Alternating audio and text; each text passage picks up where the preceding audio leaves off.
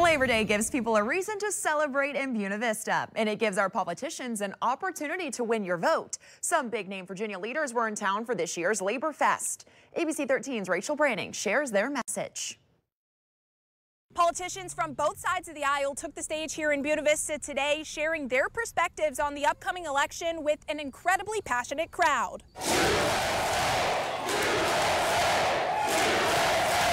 A wave of red, white, and blue filled Glenmorey Park for the 53rd annual Labor Fest. Some of the biggest names in Virginia politics came out for the celebration. And when we come together on a day like today and we think about jobs, and we think about the dignity of work, and we think about opportunities, unlimited, unbridled opportunities in the Commonwealth of Virginia, well, that's the time to celebrate.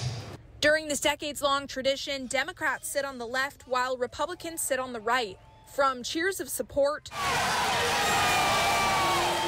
to shouts of opposition.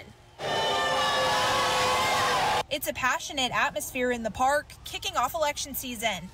I've probably been to 7 or 8 of them. It's always exciting because it is the start of the home stretch of any campaign. We come to Buena Vista Monday morning of Labor Day weekend, and then it's off to the races between now and November 5. Senator Tim Kaine's opponent, Hung Cao, marched in the parade but left before the speeches. Current Congressman Ben Cline took to the stage, and so did his 2 opponents, Ken Mitchell and Robert Wells. Then Lieutenant Governor Winsome Sears riled up the crowd.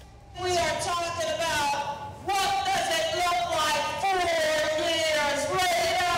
Are you better off than you were 4 years later? Tensions ran high as folks on both sides of the aisle shared their thoughts.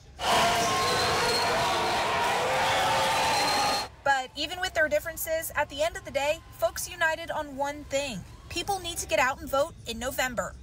Folks here told me that this was the liveliest crowd they've seen at Labor Fest in a long time. They say that this upcoming election is incredibly important, and they're glad Buena Vista plays a small role in the much bigger picture. In Buena Vista, Rachel Branning, ABC 13 News.